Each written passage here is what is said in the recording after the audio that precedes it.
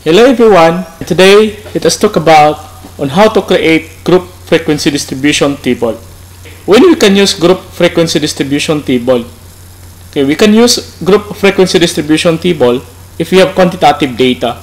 If we are going to organize a quantitative data like ratio data or interval data into table, okay, let us know first the steps on how to create group frequency distribution table.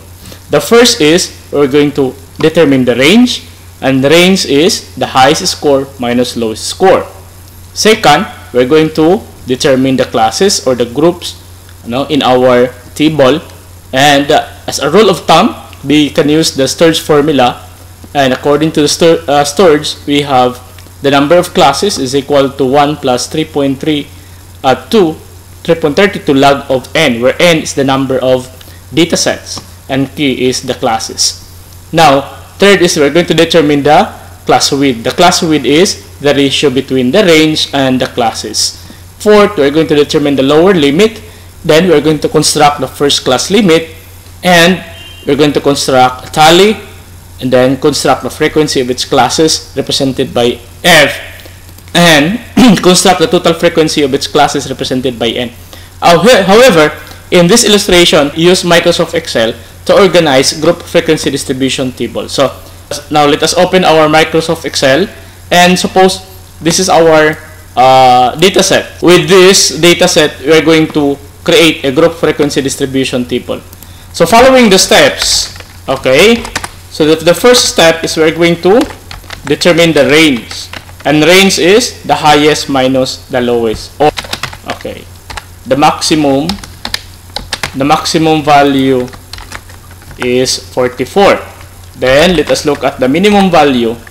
The minimum of our score is 15. The second step is we're going to determine the classes. So the classes is 1 plus 3.32 log of n. First, we're going to take log of n, the log of 30. Okay, so we have the result. Then we're going to multiply this result by 3.32 times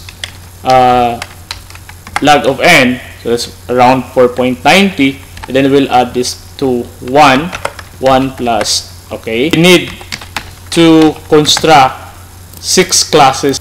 The third step is we're going to determine the class size or the class width. Okay, before that, let us calculate first the range.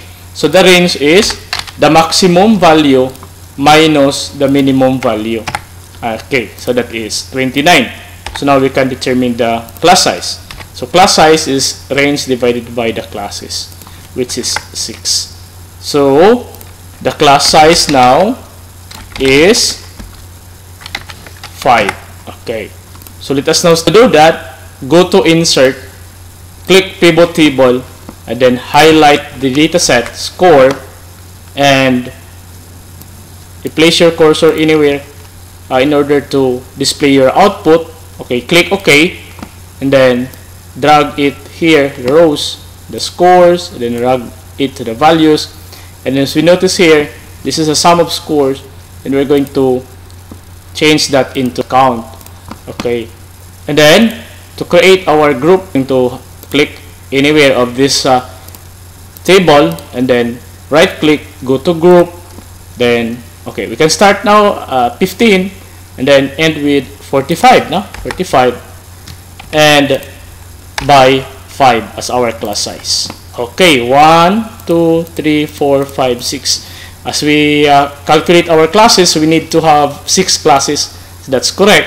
And then of course we have the total here, the total frequency n, and then we have our f or frequency.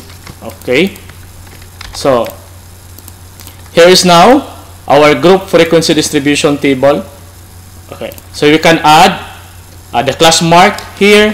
Okay, the class mark, the cumulative frequency, okay, less than and greater than, okay, and we can perform the approximate mean, approximate median, and approximate mode. So that will be all, and thank you for watching. If you find this video helpful, then please don't forget to like and share this video. And of course, subscribe in our YouTube channel, Stat for Life channel. Thank you.